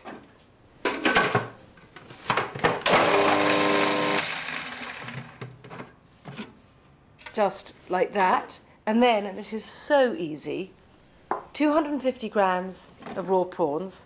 They'll have been frozen, but that's fine as long as they're thawed. I mean, the important thing is that they're raw. And 50 grams of flour. This is just to bind the cakes together when they fry.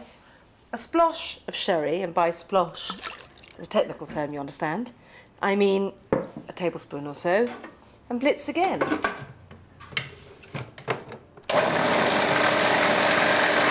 And that's your prawn cake batter made.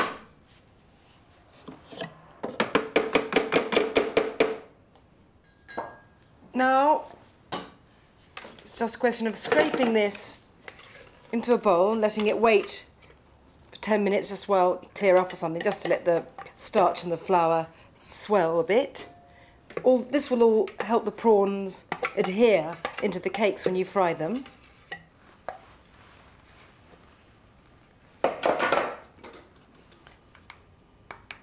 Right, I'm going to put these in the fridge. See you later.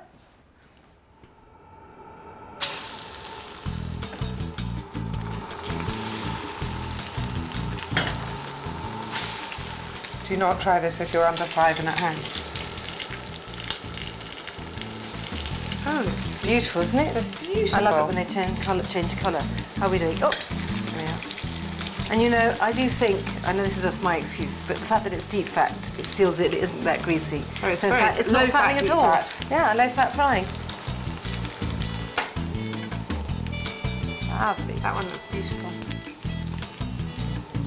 Yum, yum, That yum. one has got my name on it, I think, don't you?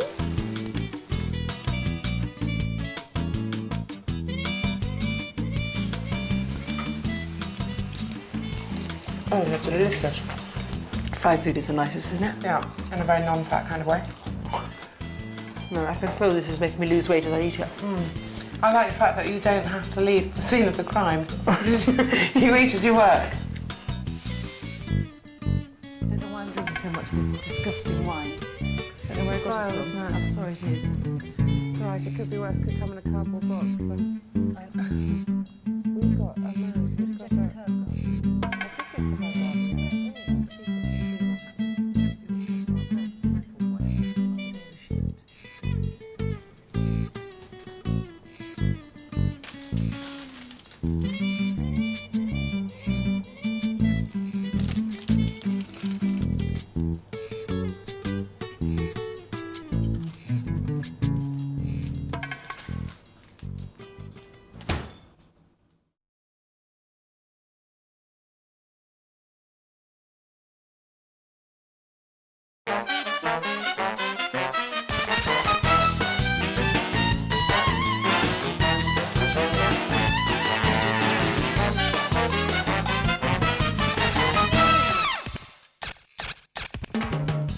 Even if you really love cooking, often it's only at the weekend that you've really got time to throw yourself into it. This doesn't necessarily mean more elaborate food, but it certainly means more enjoyable cooking.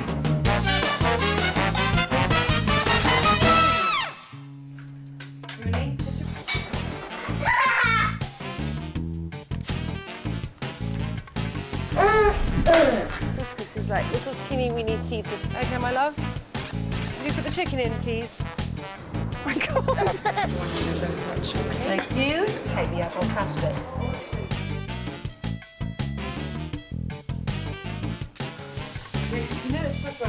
I was thinking it was Monty Thursday.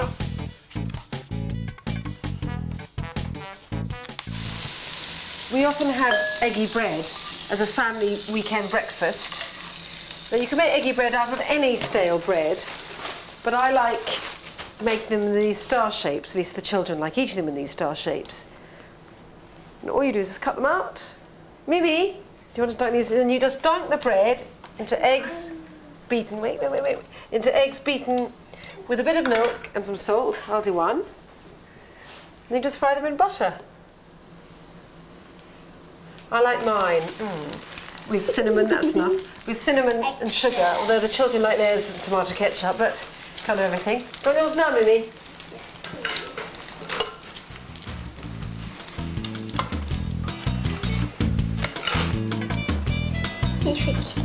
Enough?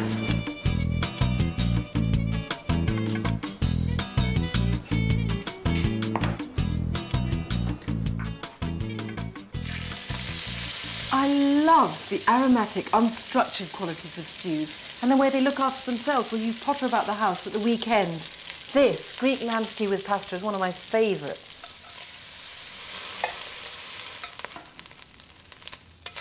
This is lamb shoulder, which is both cheaper and has a lot more flavour than leg. I'm using about 2 kilos of lamb here, which is enough to feed 6 to 8. That's the meat, and now the flavour base, which I think is the heart of a stew. Celery, to start. So important. Even if you don't like celery, please put some in. It adds a note that you cannot duplicate. Garlic, 4 fat cloves. I want this to be really gutsy. Squish the cloves just to get the skin off. It's so important to distinguish between what takes a long time to cook and what takes a long time to prepare, because sometimes you find that dishes which take ages to cook actually involve very little effort from you, whereas some fast food thing can take 15 minutes of solid chopping. Anyway, onions, lots. Time to blitz.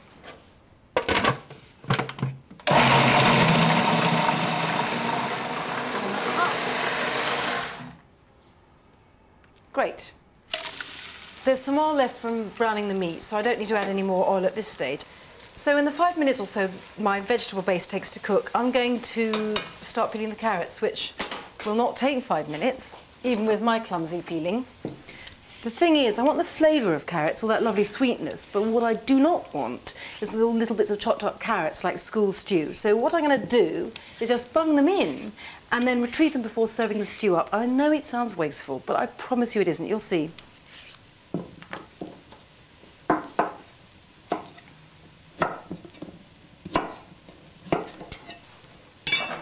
So that's done, and this is done. And by done I mean, again, not coloured, just soft, slightly translucent. But the celery adds a little greenness. Just taking half out. Spread the remaining bit of vegetable mishmash around at the bottom. Just pour the brown meat back over. It's like making a sandwich. Onion mush, meat, onion mush, delicious. But the reason I'm doing this, I mean, you don't have to just mix all around however you want. The reason I'm doing this is because I feel that the onion, cooked down and pulverised a bit, seems to keep the meat moister, more succulent. And I don't want a stringy stew. Carrots. So some bay leaves, because I've got the sweetness from the carrots and I want some nice herbal quality from bay leaves and, lovely, oregano, so beautiful. With stews, really don't be too hung up on, is it a teaspoon or is it half a teaspoon, is it 2 bay leaves or is it 3 bay leaves, 3 carrots or 2 carrots? None of it makes any difference and you'll feel so much more liberated if you just, bung things in, within reason. Now, tomatoes, and I've spent all day chopping these tomatoes and putting them into cans. Now the wine, whole bottle white, partly because when I ate a stew like this in Greece it was made with white wine, but also because it's nice to change flavours. White wine can be great with meat, just as red wine with fish. And water.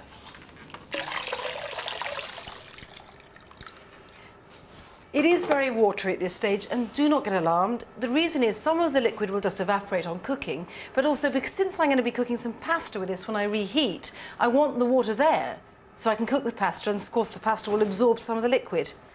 Perfect, and it's come to a boil. Let it bubble for a minute. And now, plonk a lid on, turn it right down, and leave it for a couple of hours.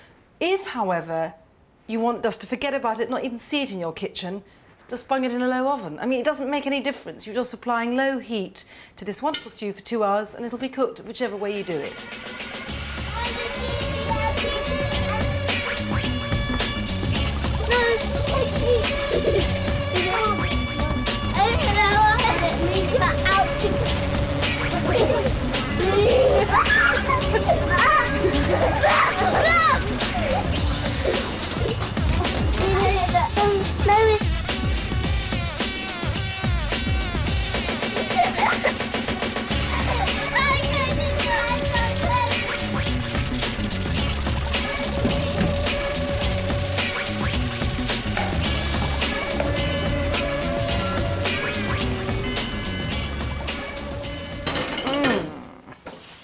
Ready. Just fish these carrots out.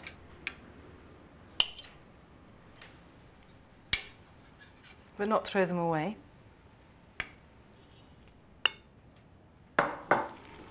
Bring it up to the boil, throw in the pasta, and this is what turns it into such a wonderful sort of one-pot comfort meal. Macaroni. Okay, leave that to cook, and my carrots. Some Ligurian olive oil, Maldon salt. So delicious, cook's treat. You always got to have one of those. Oh, that take about 10 minutes. So much in food depends on contrast, and here, against that sweet, meaty lamb stew, I'm chopping oregano, fresh oregano. I use dried in it. And then, I've got this chopped. I'm going to crumble in with it some really sharp feta. Mix them together just with my hands, you know. And this sharp and herbal mix will just meld and melt into that sweet stew.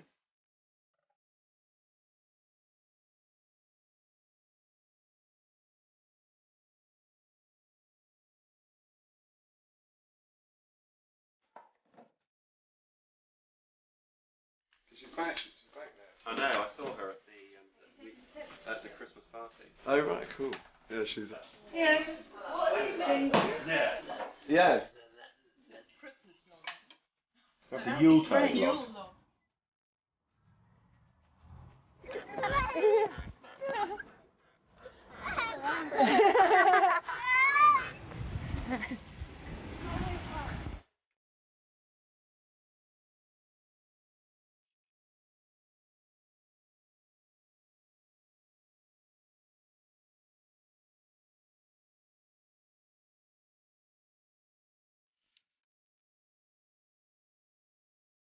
Baking is a lovely thing to do at the weekend when you've got time really to inhabit the kitchen rather than just rushing through it as you do in the week. And I love this sort of cooking, especially at night when the house is quiet and I can just go about it quietly, and I find it incredibly relaxing.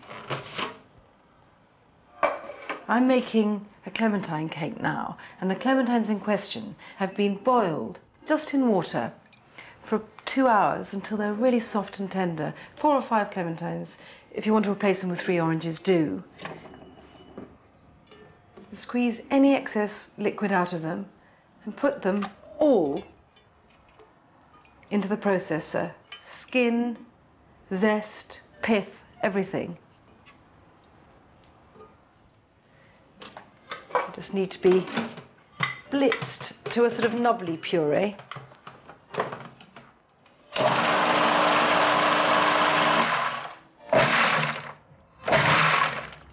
Perfect. And now this couldn't be easier. You just need 250 grams of ground almonds, 225 grams of caster sugar,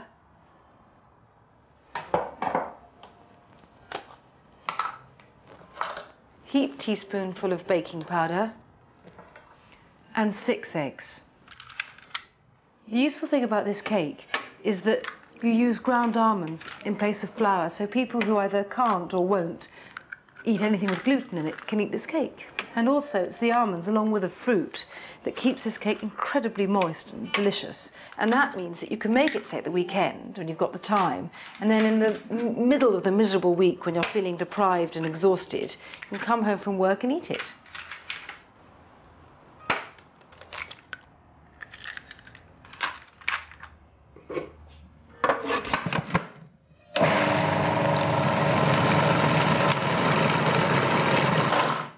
That's the cake batter made.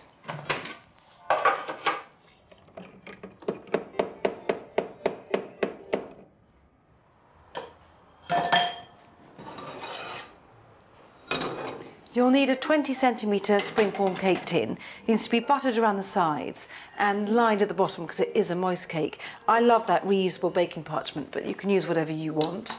And then just pour this batter in.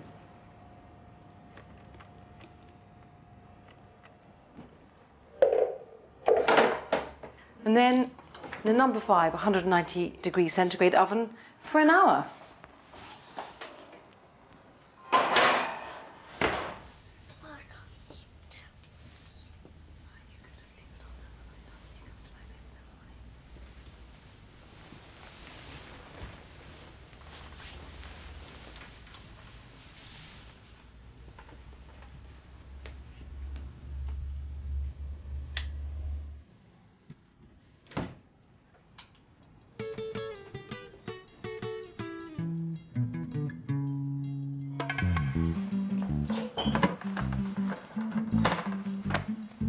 The cake's ready, it's had an hour. Should still be a bit sticky in the centre but coming away at the edges. And the wonderful thing is that you leave the cake to cool in its tin on a rack, so you don't have to sit up for a bit waiting to unmould it, you just leave it there overnight.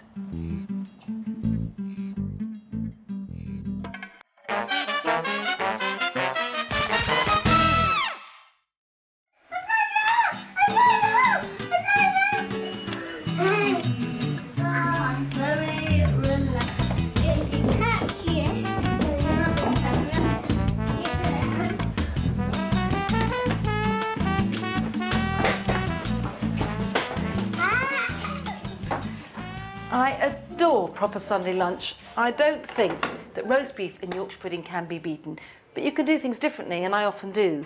This is one of my favourite variants. The beef's cold, there are a couple of salads to go with, and the Yorkshire pudding really is pudding. Now, this handsome piece of beef has already been cooked. What I did was I rubbed it with olive oil and chopped rosemary and then gave it 25 minutes a kilo in a really hot oven. But that's because I do like my beef quite underdone. If you like it more cooked, cook it for longer. What you should remember in any case is that the beef will carry on cooking as it cools. But I'm going to move it behind me and let it cool over here while I get on with the Yorkshire pudding. Everyone has their own way of doing Yorkshire pudding. My way is to do it backwards. That's to say, the eggs in first with the milk and then whisking in the flour later. It seems to work that way, and I know it's unorthodox, but I read about it in Jane Grigson, tried it. I've never changed my method since. And that's 4 eggs, by the way. 300 millilitres of milk. And on. But I love this back to front method. It works so well. That needs to sit for 15 minutes. I'm going to leave that and get on with the first salad, for which I need a hot griddle. Luckily, this is hot. I know it sounds odd to have a hot griddle for a salad, but it's just that I'm going to griddle these lovely aubergines now and then let them get cool and eat them at room temperature. With griddling, the rule is always to oil the food and not the griddle. This is garlic-infused olive oil, which would be wonderful with the aubergine. And just turn the aubergines in the oil. They will soak up a lot of oil, but that's just because aubergines do. You just got to accept that. And it is what makes them taste so lovely. I never, ever salt them. I think people have this mad fetish about it all. I think it's true, however, that aubergines now are bred, or whatever you do to plants, to make them less bitter. But on the other hand, my mother never salted aubergines, and hers never tasted soggy, and they never tasted bitter. I think it's a nonsense, really.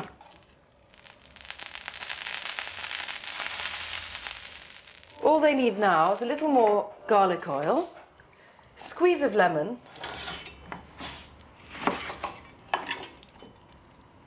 salt, this lovely coarse salt like hail, some chives, and some just cracked pepper. Kind of the nubbiness seems to add to the smokiness of the aubergine. That's it. I'm going to put these down here to cool down to room temperature. And back to my Yorkshire pudding mix. The eggs and milk have been standing for long enough. I'm adding flour, 250 grams, spoon by spoon. It's been sifted because I want this really light. It's easier for it to be incorporated if you go slowly.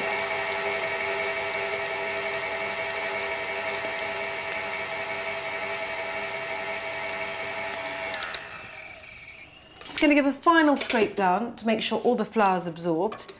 This is the stage at which most people leave their Yorkshire pudding batters to rest, and if you want to, you can, but you don't need to. Right, that's ready to go in the oven. The real key to fabulous Yorkshire pudding is to have the oven and the fat incredibly hot as your oven will go.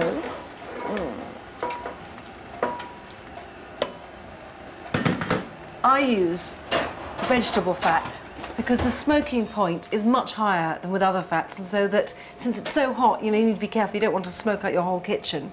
Right, and that's at 250 degrees centigrade, that's gas mark 10, and I'm going to leave it there for 15 to 20 minutes, by which time it should be just blossoming and burnished and like a huge crown. Right, beef's done, aubergine's done, pudding's in the oven. The last thing, my pea, mint and avocado salad. I love this, well, primarily because it just tastes lovely, but also because it was one of my great Aunt Myra's 1970s specials. It's just very good.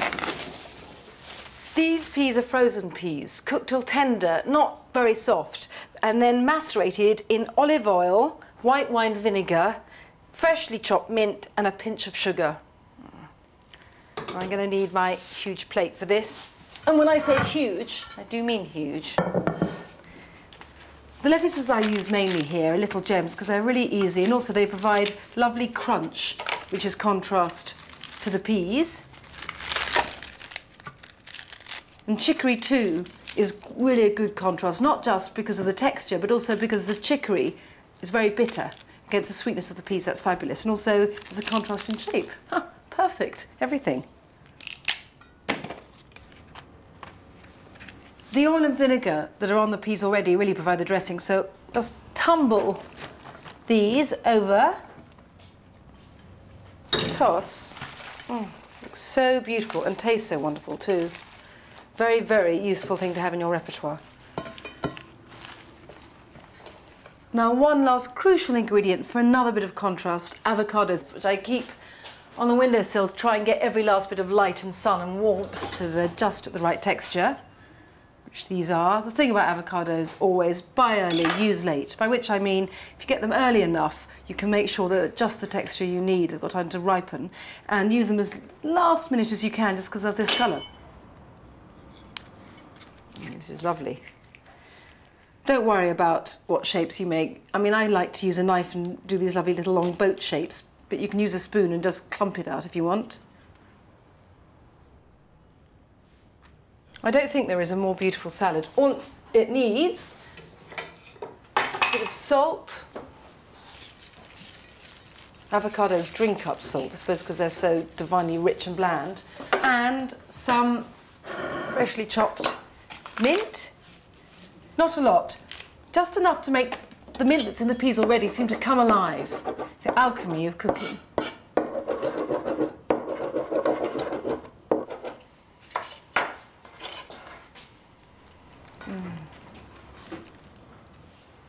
I commend it to the house. So how divine is that? The perfect stress-free Sunday lunch. Griddled aubergine, pea mint and avocado salad, and the most wonderful rare roast beef. Thinly sliced if my carving is up to it. I'm not the world's best carver, but I'll try and do justice to this magnificent beast. Vegetarians turn away now.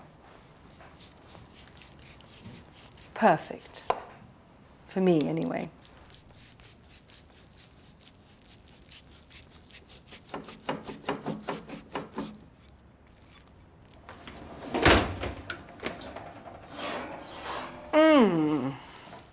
Look at this, magnificent. I just love this so much. Searing hot with cold, thick cream and golden syrup.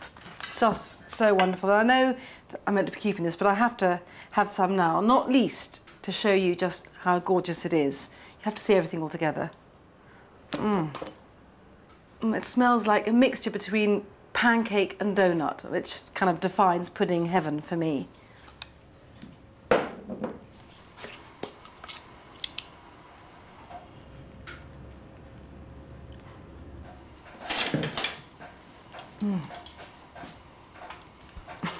Just can't wait. Look at this. Don't you wish? No